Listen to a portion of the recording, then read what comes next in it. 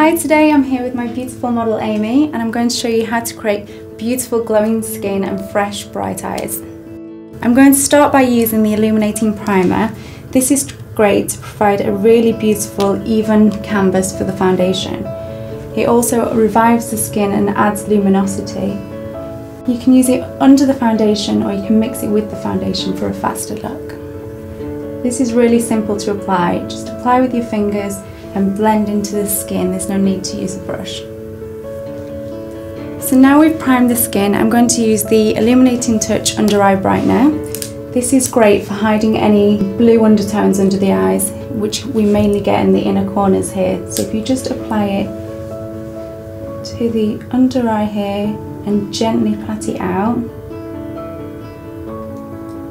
it has colour correction properties, so really makes the eyes look fresher and brighter. This is a really light coverage, so it's much better if you use it with a concealer.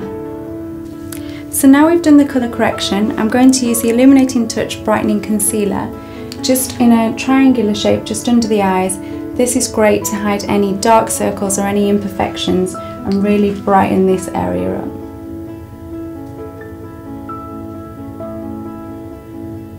It has light reflecting properties, so it just adds radiance and bounces light from this area to really give you that wide awake, fresh look. I'm doing this triangular shape because this is the area where we get most imperfections and the dark circles we really want to cover. I wouldn't necessarily recommend this concealer for blemishes. I'd say it's more of a brightening under eye concealer.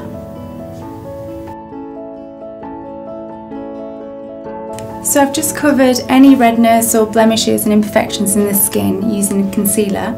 I'm now going to add the glow to the skin and the luminosity by using Collection's Speedy Highlighter. I'm going to apply this to all the areas of the skin where the light would naturally bounce off and cause a highlight. So I'm starting with the cheekbones, down the centre of the nose, Cupid's bow, a little bit on the chin, and to really brighten up the eyes I'm going to use it in the inner corners of the eyes and on the brow bone. Pat this on and gently blend out with your fingers. It really melts into the skin. I'm going to do this before and after foundation just to really amp up the glow.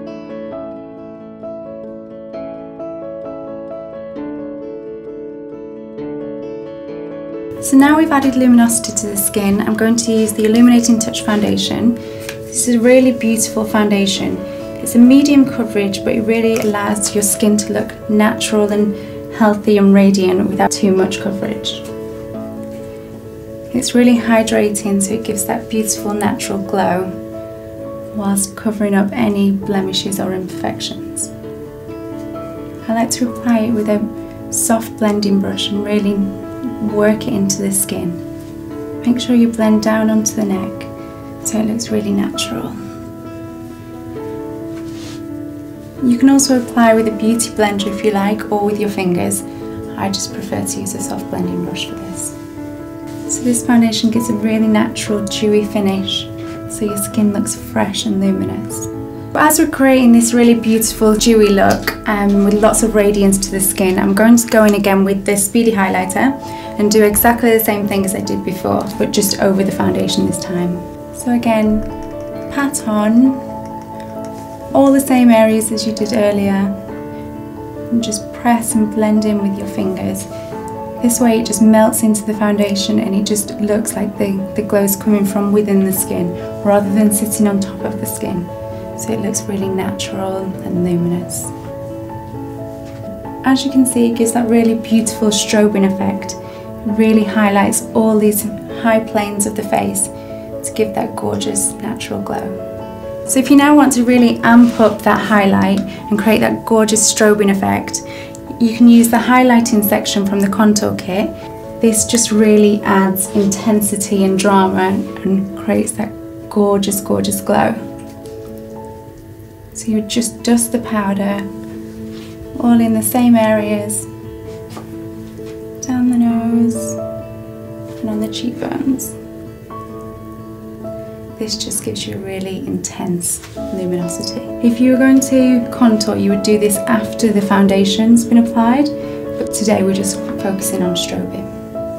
The powder highlight also just sets the creamer highlighter in place, so it will stay for a lot longer.